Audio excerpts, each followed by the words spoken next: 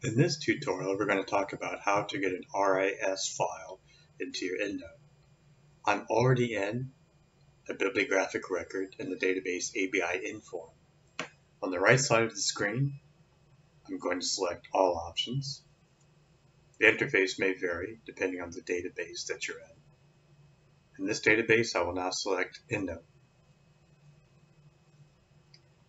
We have RIS as our output 2. We click Continue. And you can see in the lower left-hand side of the screen, it's downloaded our document.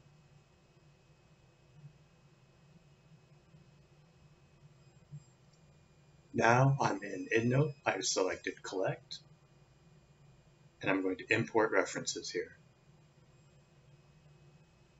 I'm going to choose File, and these are some of the documents I've downloaded today. I'll choose this one. Click Open.